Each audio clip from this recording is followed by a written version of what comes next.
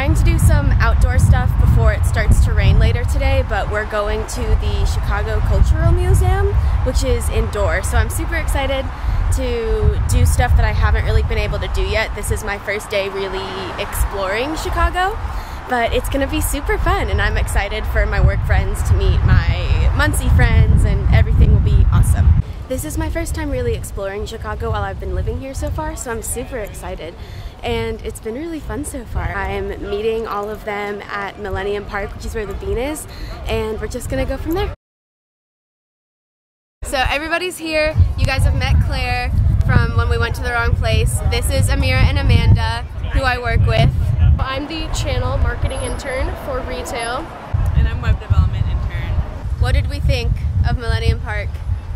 Basic. I mean, it's like big and shiny.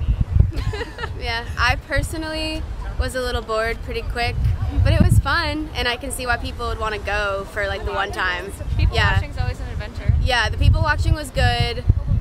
The pictures you can take are good, but it's like a take a picture and go type thing. How do we feel about our first week? Pretty good. There's a lot to learn. I'm excited though. I finally have work. Yeah, I'm not just sitting at my desk anymore. I feel like an adult who doesn't have any free time anymore and goes to work and comes home and wants to go to bed. Oh my god, I go to bed at like 10. Yeah. Honestly, I love it though. It's great. So first week is good. Excited for a good second week.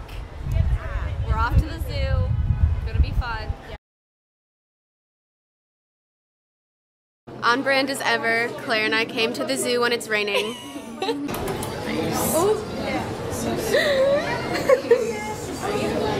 We were hoping that the rain would stop, so we tried sticking around, but it only started to rain harder, so we went and got lunch at Home Slice in Lincoln Park instead, and it was really, really good.